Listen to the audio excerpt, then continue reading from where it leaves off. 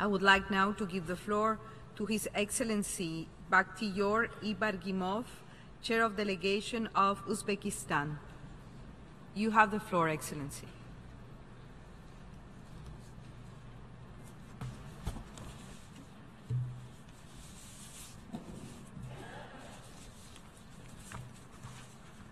Madam President, let me express my sincere gratitude for this opportunity to address from this high podium today.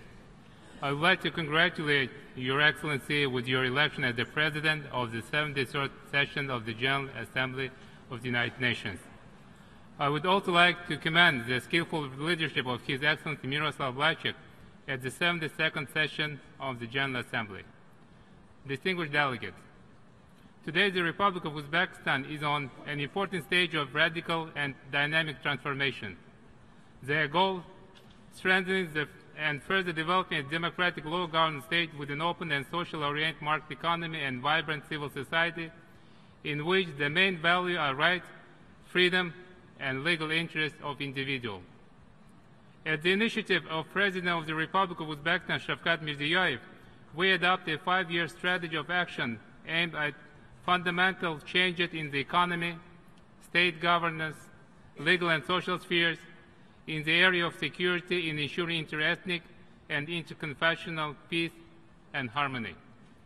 A principle that people should not serve the state bodies, rather the state bodies should serve the people, had become a cornerstone of the main program of democratic reform.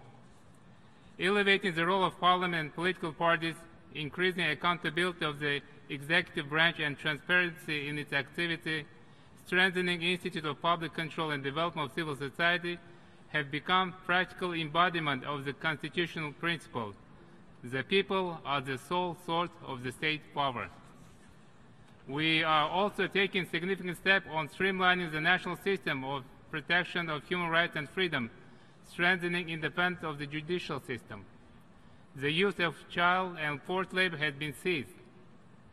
The recommendation of UN Council on Human Rights, treaty bodies, UN High Commission on Human Rights and Special Rapporteur on Freedom of Religion or Belief are being coherently implemented.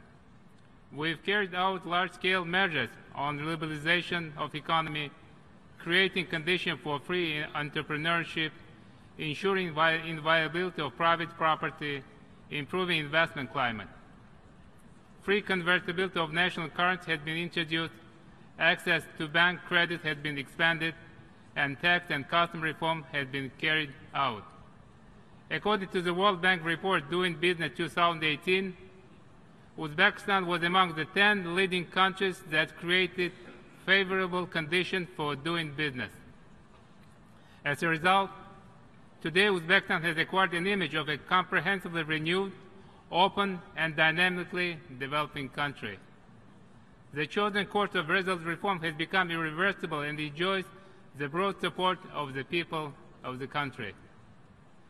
Madam President, today we are witnessing an unprecedented process of formation of new alignment of power on global and regional levels. Rethinking the principles of international politics and economy, which until recently seemed to be unshakable, is underway.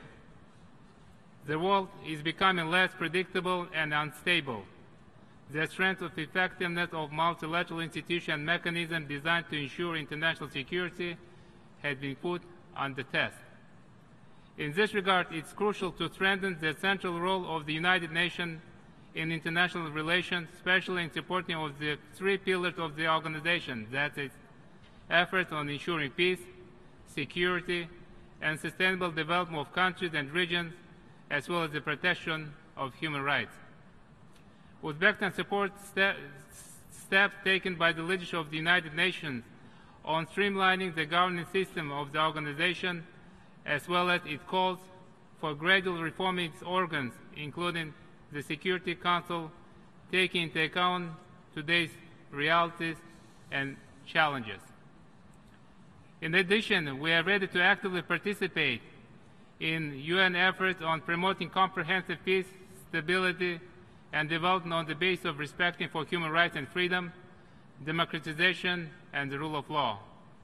In this regard, Uzbekistan for the first time, has nominated its candidacy to the United Nations Council on Human Rights for the period 2021-2023. We sincerely hope that our achievement in the area of human rights will become a solid basis for the support of Uzbekistan candidacy by UN member states. We also count on the support of UN member states of the initiative of the President of Uzbekistan to develop and adopt a UN Convention on the Rights of Youth and the General Assembly resolution entitled Enlightenment and Religious Tolerance. This document would facilitate effectively countering threat and terrorism and ideology of radicalism by solving vital social economic problem of youth, providing them with an access to quality education and enlightenment in the spirit of tolerance, humanism, and openness. Uzbekistan has already started working on advancing these initiatives.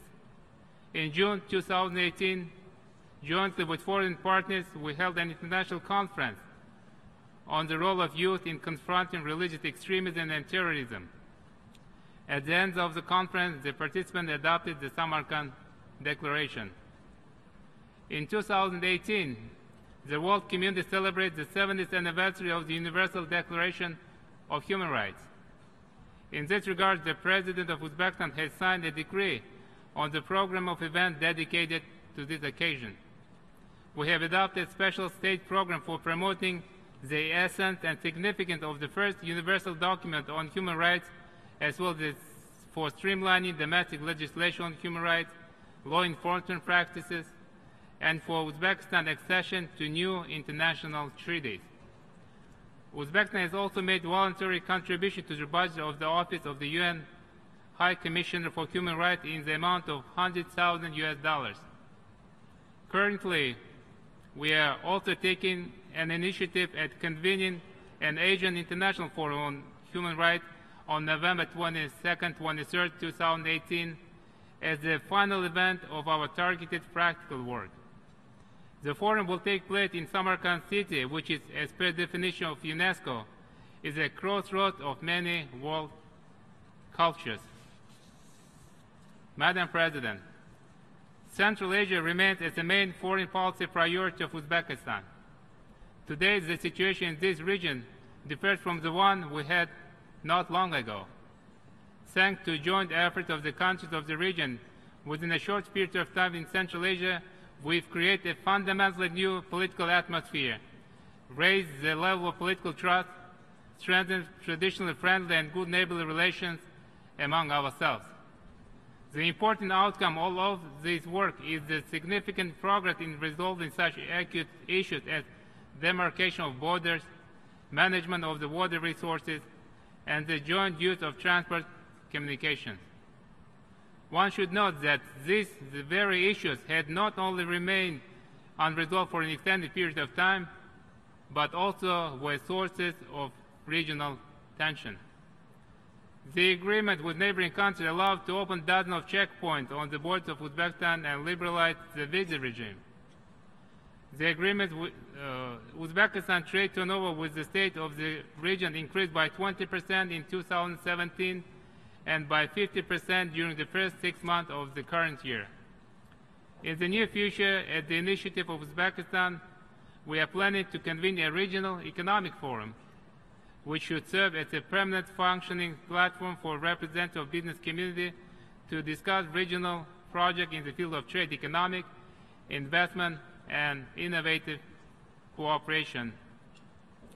The first consultative meeting of the heads of state of Central Asian countries, held last March in Astana, became the bright symbol of a new era of regional cooperation. The next forum will take place in March next year in Tashkent. Most importantly, we are now more convinced that we are united not only by our one past, but by our common future. The high level of regional interaction in Central Asia received broad international support. In this regard, I would like to express our sincere gratitude to all our partners and friends who have recently rendered assistance in the preparation and adoption of the historically important resolution of the United Nations General Assembly, strengthening regional and international cooperation in secure peace, stability, and sustainable development in Central Asia. No doubt that this UN document acknowledges the formation of Central Asia as a single, consolidated region, the countries of which, I want to put special emphasis on this, are capable by joint effort to solve common regional problems, to ensure well-being and forward to a future for their population of 70 million. In order to further deepen multifaceted cooperation in our region, Uzbekistan proposes to develop and adopt a UN General Assembly draft resolution on developing sustainable tourism in Central Asia, which would facilitate utilizing unique tourism potential of the region through which the Great Silk Road stretched in the past, connecting East and West by trade, cultural and civilizational ties. The sustainable development of Central Asia stipulates maintaining ecological equilibrium in the region, which directly depends on the mitigation of the consequences of the drying up of the Aral Sea. For the past several years, Uzbekistan has implemented a number of large-scale projects in the Aral Sea zone.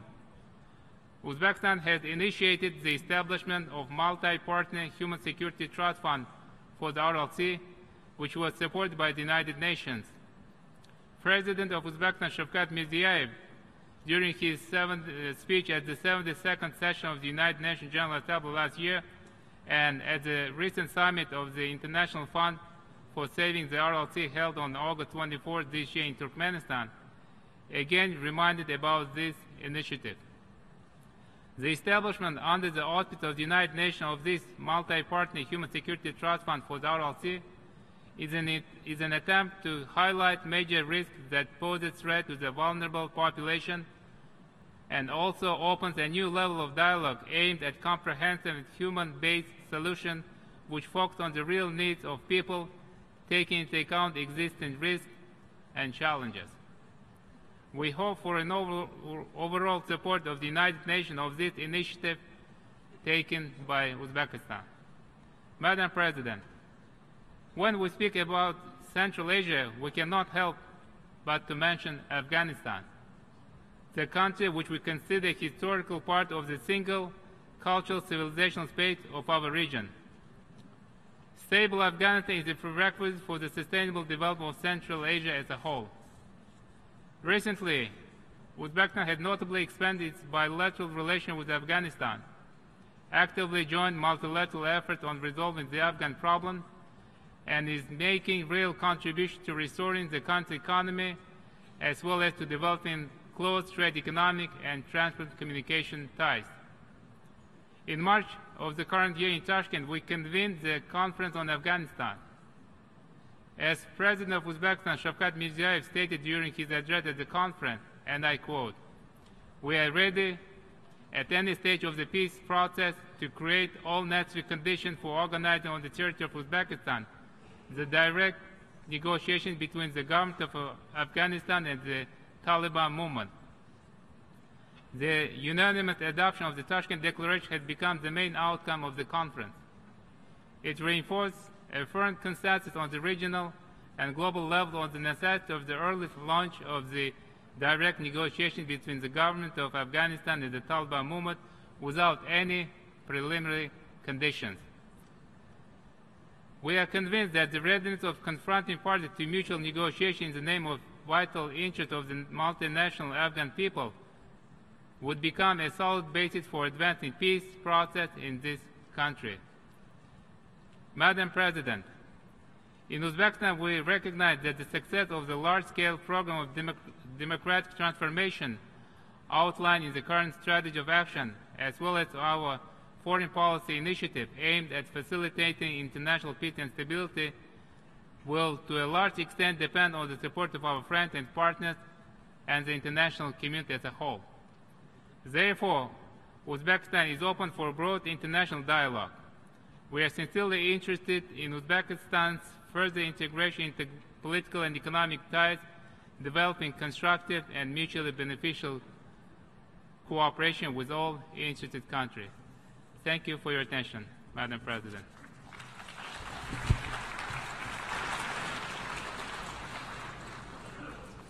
أرجو أن أتقدم بالشكر لسعادة بختيار إبراهيموف رئيس وفد أوزبكستان والمندوب الدائم